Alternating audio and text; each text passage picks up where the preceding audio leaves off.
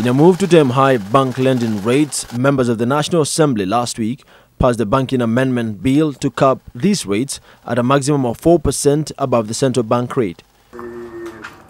Bankers have fiercely opposed the proposed bill, saying that small borrowers will be hardest hit.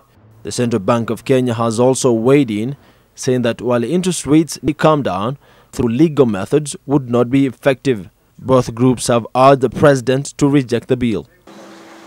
This morning, the office of the president said it was yet to receive the bill, but promised to engage stakeholders before making any decision. The president remains committed to finding a solution to the high interest rates regime in the country, and indeed it was one of his campaign promises, and he is committed to fulfilling that pledge to Kenyans.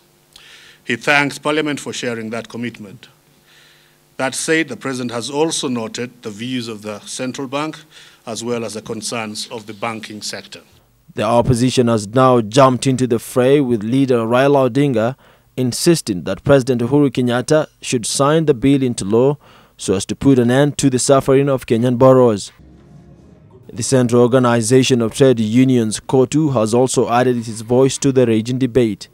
The Workers' Union has supported the bill passed by the legislators and asked the president to assent to it in order to enable workers readily access credit. Your re-election next year will hinge on whether you are going to assent to this bill or not. You assent to this bill, Mr. President, be assured of the voice of the Kenyan workers.